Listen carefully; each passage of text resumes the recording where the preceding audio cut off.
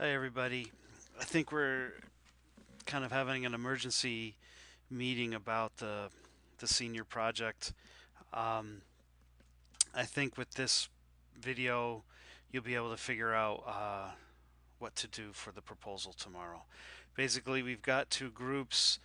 I think I have the QF1, QFIC2 doing the half micron, and the QFIC group 1 doing the 0.18 micron.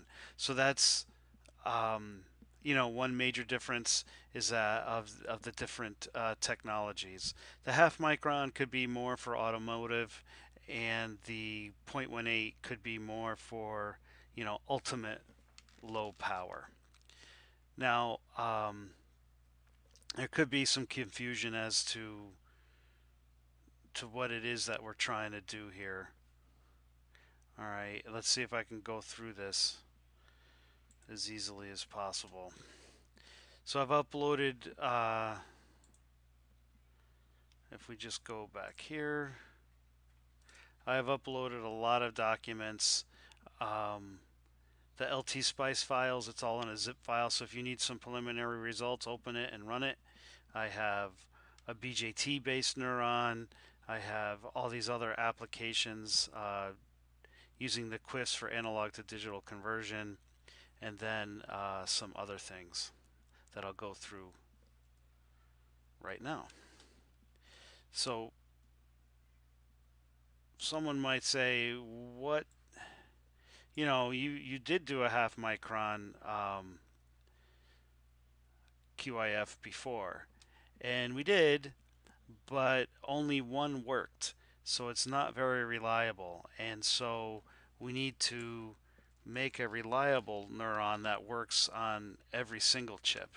I think I know what the problem was, is that we were exceeding the voltage rating, but I can't guarantee, I don't really know that that's the problem. That's just after years of trying to figure out what happened. That's what's going on. So in that, so right here is, even though it was done in cadence, you might not have access to that right now. Um,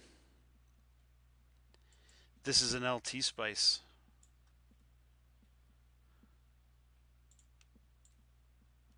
version of it. Here's this MOSFET for the half micron. You can zoom in. Those are the power supplies. We have an inverting summing block, hysteretic reset, non-inverting integrator, and then the multiplier, right? So those are all the parts that have to be done. Now, it's true, maybe we should not have used plus or minus 5 volts, um, but really plus or minus 2.5 volts, and that's why everything didn't work. My other suspicion is in the analog multiplier. And if we look at what's going on, a lot of the a lot of the lengths are greater than 2.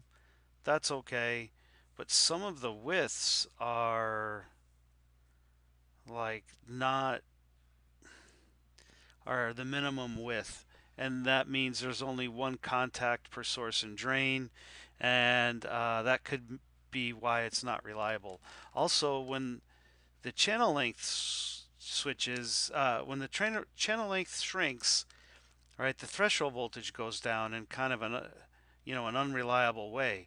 But these same things happens when the widths get small as well.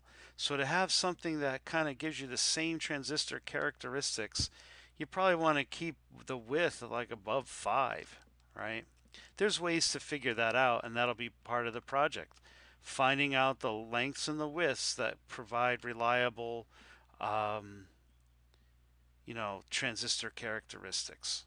All right.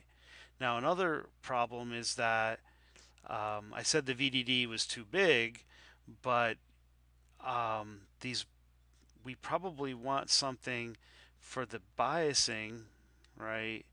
Let's go find a.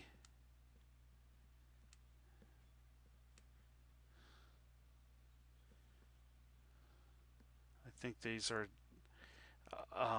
built into these amplifiers, right, are a differential pair, and you need current mirrors and things like that to set the bias. But those current mirrors, especially the ones that we did in 124, depend on the voltage supply. Well, there's a circuit that called a beta multiplier, right? That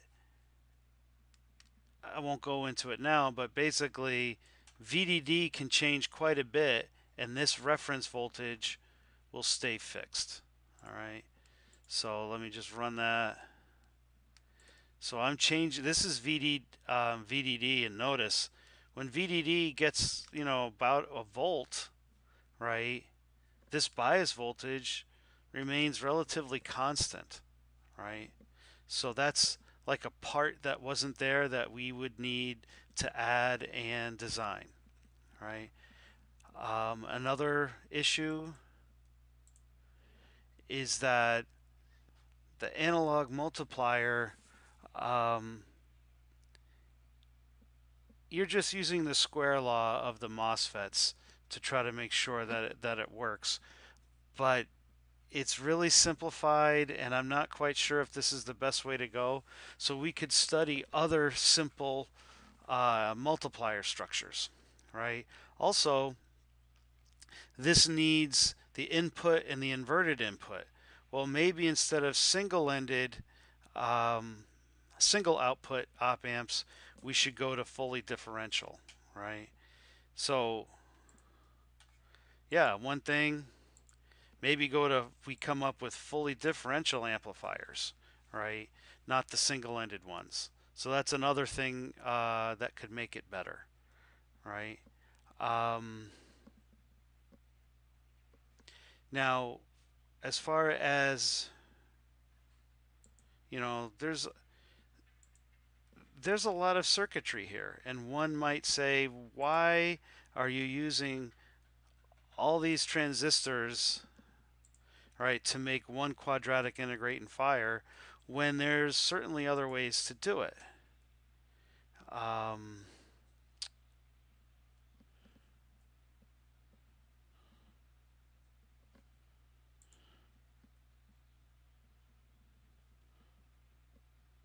Here's a paper.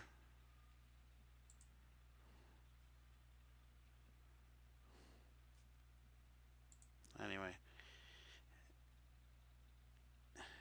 they only use 1, 2, 3, 4, 5, 6 transistors to get a kind of a spiking behavior. The problem with this is the threshold voltages are going to bounce around a lot because that's, when in a manufacturing environment, that's what happens. And there's really no biasing here, right? You just have a plus or minus rail. And without any feedback or sensitivity, you kind of have to tune each one of these to get it to work. All right. Um, Actually, maybe go to my 122 notes.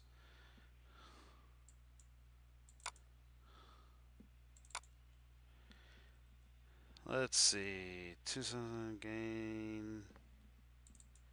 Yeah. So the thing is this is a MOSFET, and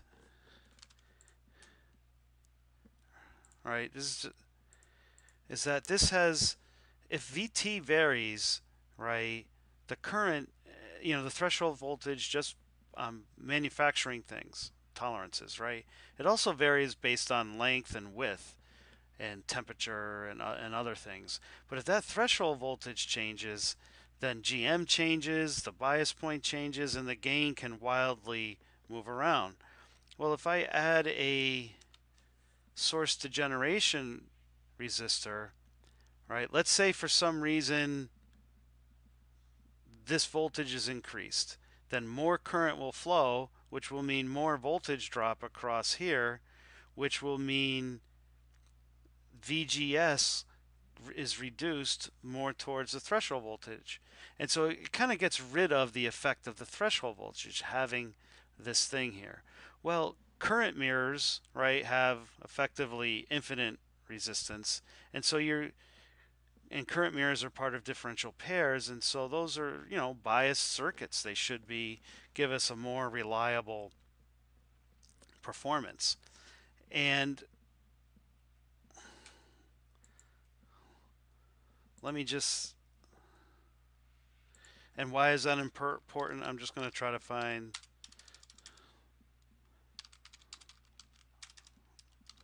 some images for a neural net. Okay. Here's one. All right. So imagine these circles are all quadratic integrating fires. But see how all these inputs come in here? Well, they'd be summed, and how much they're summed, it would be weighted. So one would be multiplied by 1. Maybe this is 0.5. Maybe this is 0.7.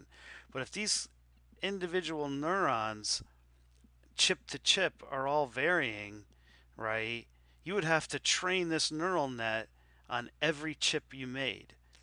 So if these were all constant, I could find the weights of all these connections, right? And then when I made the chip, I could just load these in, right? Rather than have to train this every single time. Training, um, I was talking about testing with a TI person, and they calculate a test cost down to zero point zero 0.03 cents per part because they're doing so much. Well, if I had to train each chip, that would certainly blow that testing budget. Now, you might ask, hey, these are analog circuits, they're fixed, we can't change them after the fact. Well, where this all is heading ultimately is field programmable analog arrays. All right. And they're fully differential, right? And you can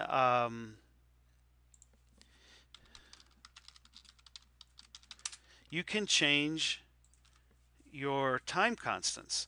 So if you take a capacitor and change how the switching frequency, you can turn this into a resistor, and the resistance varies upon the switching frequency. So, right, this is an integrator. If this whole thing was a resistor, well, by changing the switching frequency, I can change the value of the resistor. Thus, I can change the integration constant of a non-inverting integrator, right? So that switching frequency would be stored in memory, and thus you could get all these weights saved. Also, how would you sum weights? Well, that's, you know,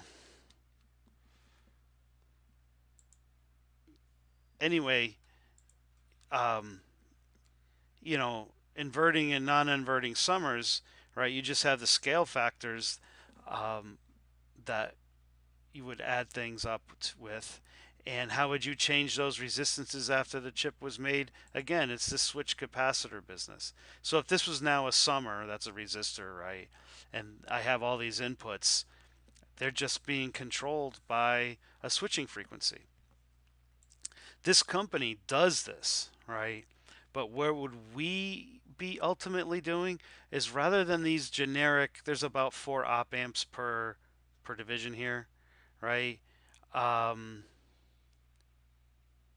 we would have it specialized to quadratic integrate and fire. The other thing that they do is, if you look up, they do multiplication with a lookup table, which probably would take more power than our kind of all analog lookup table. And the other thing is it really a multiplier we need? Um,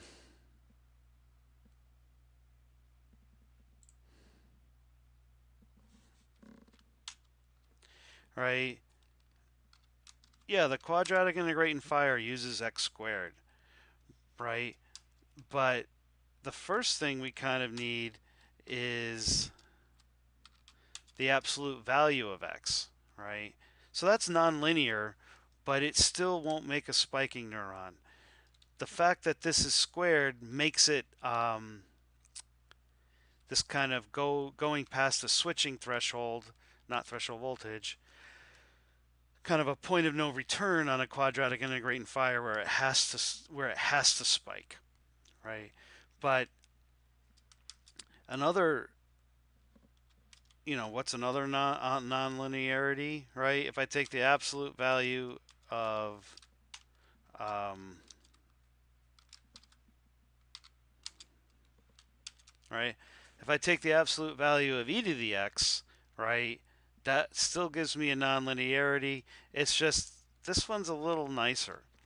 So I don't really necessarily need x times x, right? I really need x squared. Well, MOSFETs, right? Um, ID equals some scale factor, NMOS or PMOS divided by 2 um, times, if we're in saturation, um,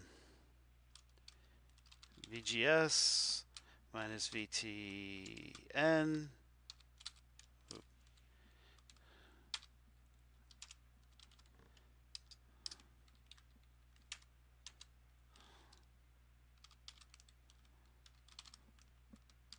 Raised to the squared.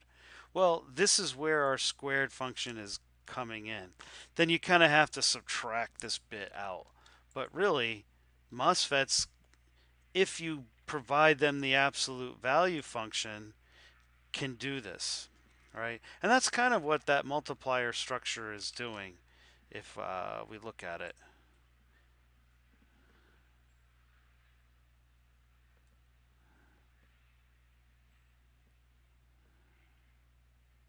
Okay. So we have the inverted and non-inverting inputs. There's NA, there's A, kind of, and what happens is by having it differential, the current only flows one way. That gives us the absolute value, but then these transistor biases gives us the squared function. All right, there's a little more to it because it's squared plus or minus a value, and then you have to take care of that. But another research area, not for this project, is um, material systems that give you smaller values for where that nonlinearity um, kicks in. Because if you use a diode, right, it can kind of take zero point 0.4 volts before it really starts to be that nonlinear. Anyway, um,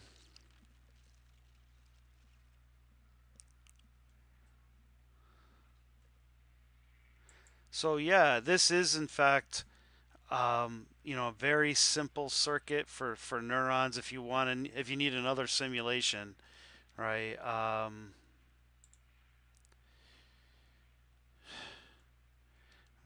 Where there's these various, you can see these various spikes.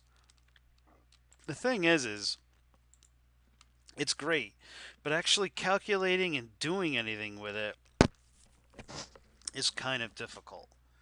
Now, um, where's that paper?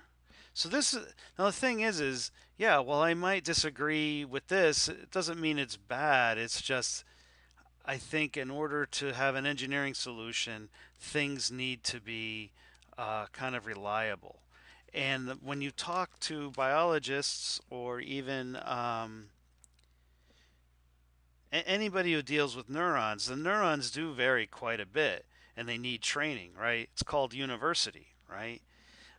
People need, a whole university or a PhD before you can even be a professor. So um, the neurons are great in our brains and they're low power and they're all that. But yeah, it takes us years to learn things. Um, but what I like about this paper is one thing is they have this great table of a literature review, and they have leaky integrate and fire. Not one of these is a true spiking neural network. These don't have these nonlinearities, but they give you the technology, the area, and then the power. So, in fact, um, this figure is kind of like a really good literature review right off the top of their head. This picture, yeah, I guess it's a PDF. I think they could have done better. They have bursting, right, which should be a spiking neural net, but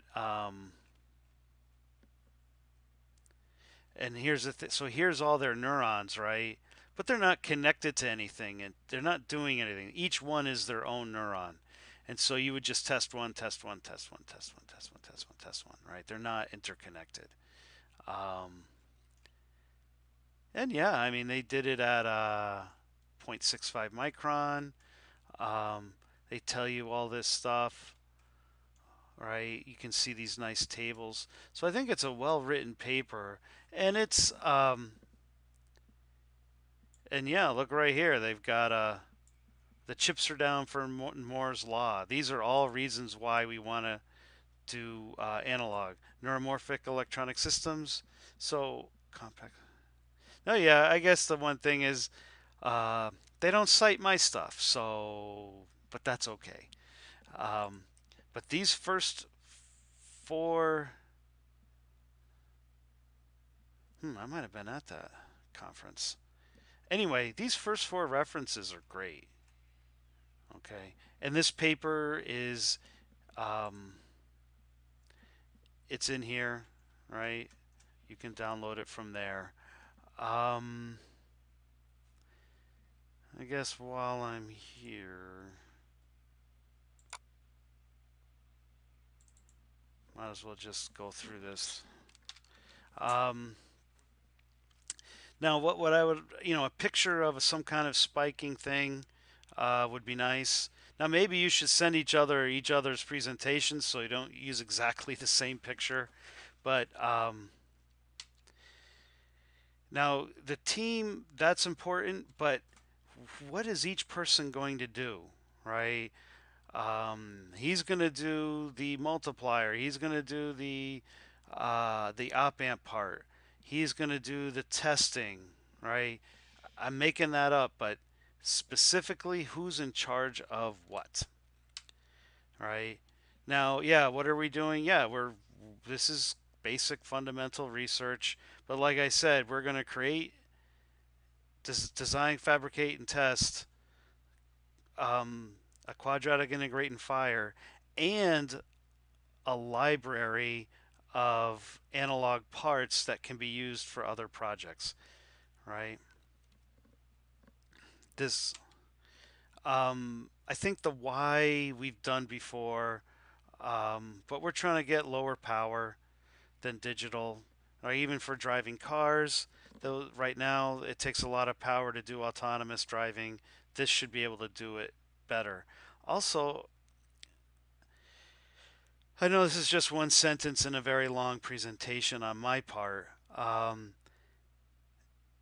I think neurons are great at being able to process signals in a noisy environment, and that could be where they really shine. Target client, um, this, or we will ultimately become a control systems company where we use these chips to help people. Previous work, yeah, the stuff from this is where the literature review is. But yeah, we got a master's thesis, we've got some XOR stuff, anything in there that I put on, you can use. Um, Area S implications might be better for social justice. Okay. Yep, you got to do that. This is again, I guess Professor Shu said, where's the circuit diagram? Well, I gave you some to start with. This is a different neuron, so I wouldn't use it. Um, Again, yeah, major components, op amp, multiplier, hysteretic reset. It's all in that spice file, LT spice file. Flowchart, Yeah, what are the big things? Well, the schematic capture of the design, the actual layout of the design, sending out the design for fabrication, and testing it. You can have these Gantt charts with like a million things are hard to see, but if there's like those four things, do the schematic, do the layout, send it out for design, and test it, right? And then document with when those should occur. Everybody can read it, right? This is an oral presentation. Now, yeah, in the written, you'd probably want more detail. Yeah, I guess this is where the skill set would go and resources. So the team, yeah, the team, yeah, here's the team right here. So you don't really need that slide. Yeah, costs. The cost is really the opportunity cost of your labor because everything is really going to be free. The department provides the Cadence software. Moses provides these designs for free, um, but it's not really for free. So what you do is just estimate your work hours and multiply it by $150 an hour. That will cover everything. Now, yeah, and you can roughly estimate at 20 hours per semester per week for 16 weeks of the semester per person. That'll give you your thing. Yeah, just wrap it up. And again, I think I had some better references. Thanks for sending this to me. I know, you probably thought it was a little bit rough, but at least now you have the feedback. All right, good luck.